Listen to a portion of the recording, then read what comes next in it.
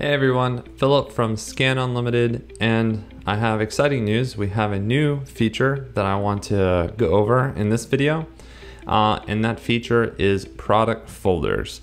And it's going to be a great way for you to organize items that you find when scanning products so that you can refer to them later and possibly create orders from them. So let's go ahead and check it out.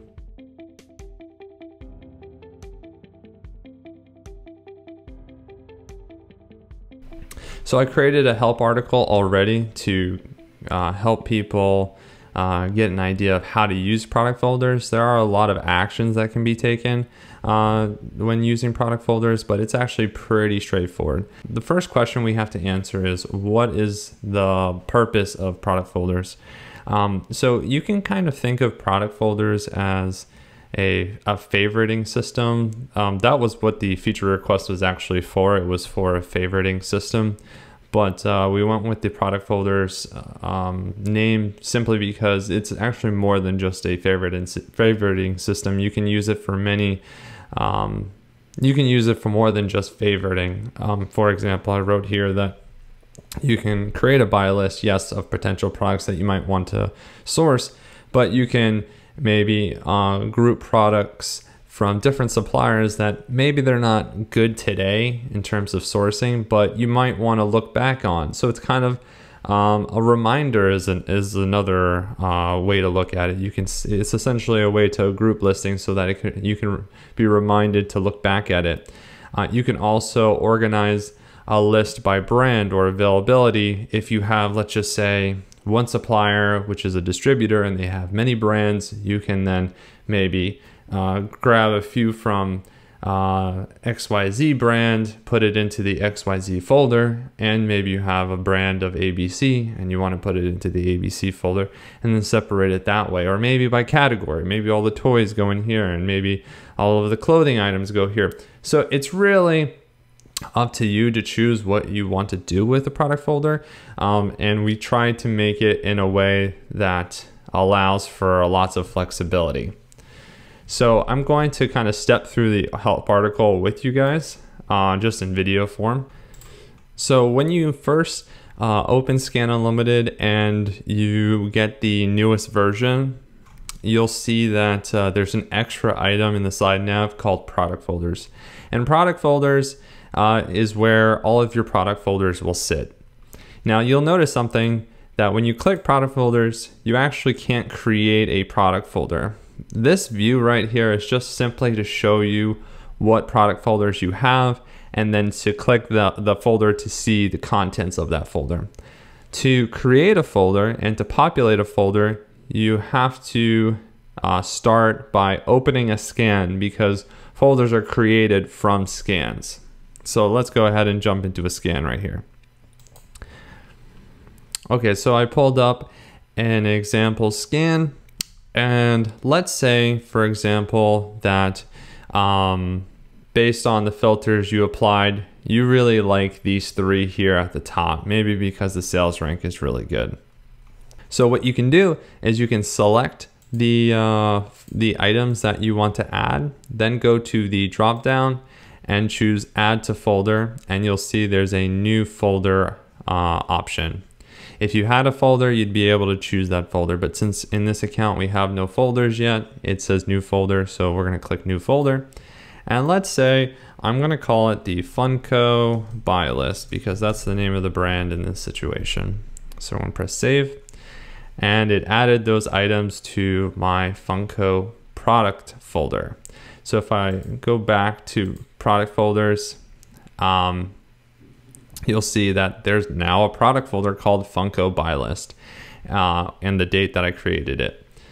If I click it, then I'll be able to actually see the contents, and here are those items that we just put in. So an item inside of a product folder is almost identical to the item that's inside of a scan.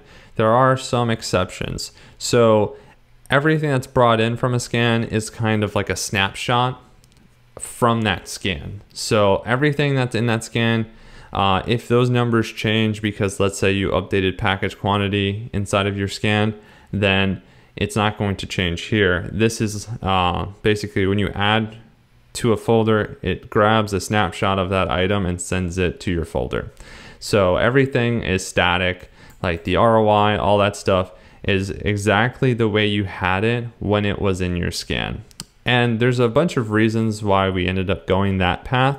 And one of them is that this allows you to make a folder with all kinds of combinations of items that you normally can't do in a scan. You can have listings with different conditions, different fulfillment methods, different marketplaces, different currencies even. So you'll see that there's these extra columns here for marketplace, condition, fulfillment, because you need to be able to see that snapshot, like all the data that came alongside that item, as well as a date, because again, because it's a snapshot from your scan, it knows when that item was scanned.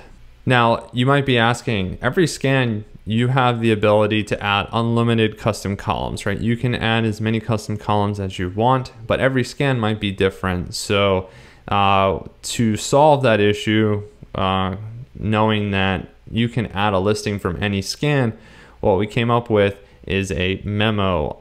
So in the very front of any listing, you have this little clipboard, and you can see with a little tooltip all the information inside of the memo. And this is it's pre-populated with your custom column data.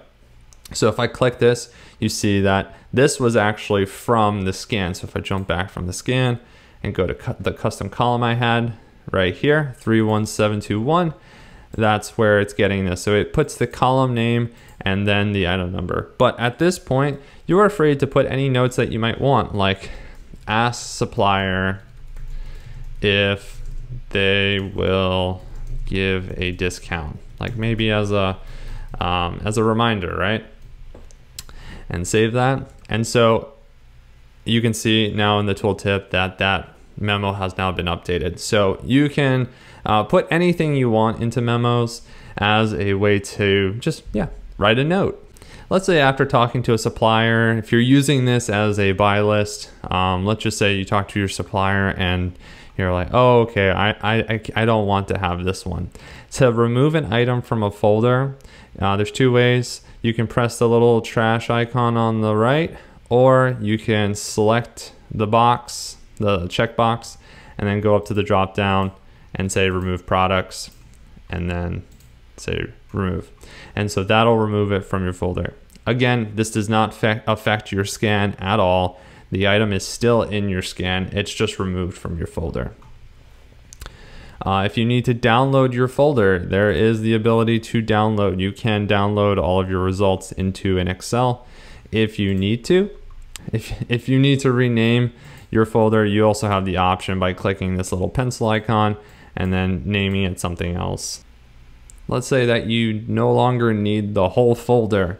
You can either select all and remove all the products, or if you're in the product folder view, you can delete the whole folder, and that'll delete the folder and all of its contents. Okay guys, so that is the feature.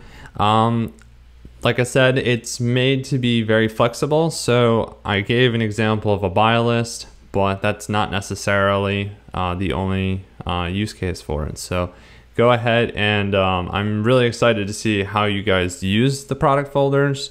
And then I really want to hear your feedback so that we can go ahead and add functionality or tweak it to better suit everybody's needs.